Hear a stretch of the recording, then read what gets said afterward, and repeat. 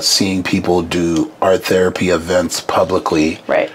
Are there things that you usually look for to let you know, okay, this is an art therapy group session that's being done correctly versus you're just looking to get $1? Right. Yeah. So I came across this week, actually. It was very interesting.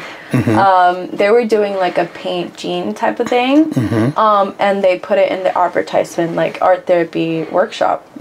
But they didn't have anybody also certified with art therapy in the space or assigned. And I was like, okay. So it just seems like, you know, when it's art therapy for sure, it's when it's like actually supervised. Take your time. Sorry. I was going to say, take your time. Take your time. Just like... You don't have to apologize. You're fine. We're in the moment right now. So.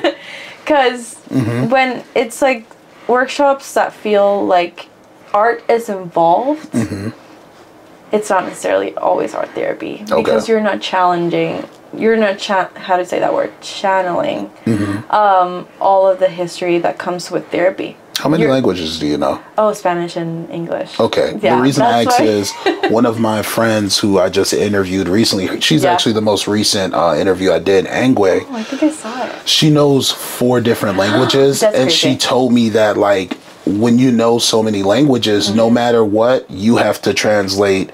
When someone asks you a question, you have to translate through all the languages first before you answer them, so you know what language you're answering them back in correctly. She's right. Yeah. That's what happened. So, and like I could see it, and I was like, oh, wow, this is, even if you only know like a limited amount, you still have to do that. I still do it. Yeah. But yeah, let me do it again.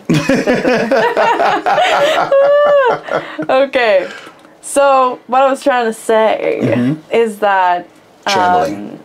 That part of channeling the emotions and the history that comes with therapy, you don't get that in a group setting like a sip and paint because you're paying for an experience to make art, but you're not connecting that to any treatment or any type of progress emotionally. Yeah, you're just having an experience with paint and canvases, and it's definitely a good approach to get people to start painting. That is definitely something that's, I feel like it's positive. And then they get together. It's a social interaction. But there's no therapy component. Yeah. So, yeah, it can't be cataloged like that.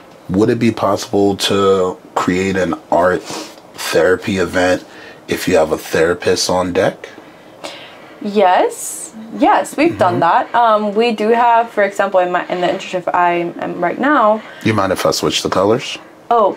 What? Do you mind if I switch the colors? Yes, switch colors. Okay. Should we do... What should this color represent? Let's do anger. Anger? Ooh, that's going to take a while to figure out which one that is. Let's go anger. Okay. Yeah.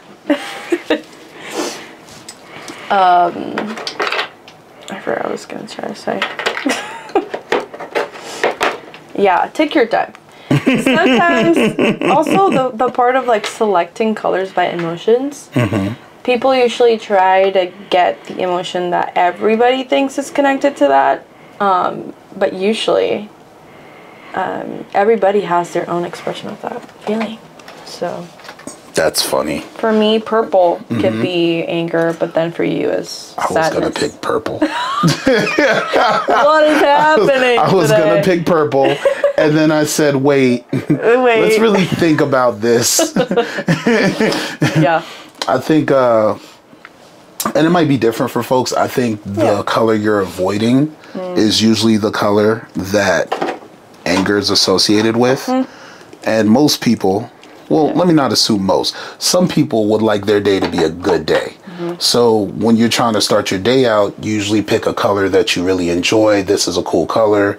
Yeah. This keeps me grounded and everything else. But the color that's usually least in your closet is probably the color that's associated with that emotion. And what's funny is when I thought of this color, I thought of how much as a kid in middle school and in high school, I wore this color all the time. And I was like, oh yeah, that's gonna be the color. That's it. That's the color. Good old light blue. Light blue. Which is interesting because, for example, for me, light blue is like super calming. But then you can see. That's what the professionals say. Exactly. But then, like, all the experiences that we have are different. Because let's say I had a bully that always wore an orange shirt. I'm going to relate to that color. Yeah. And that emotion or what I was feeling in that moment. When you do intake, do you ever have a bunch of color palettes in front of the people that you do work with and say, hey, how does this make you feel? So or does anything, do you get a certain feeling from this?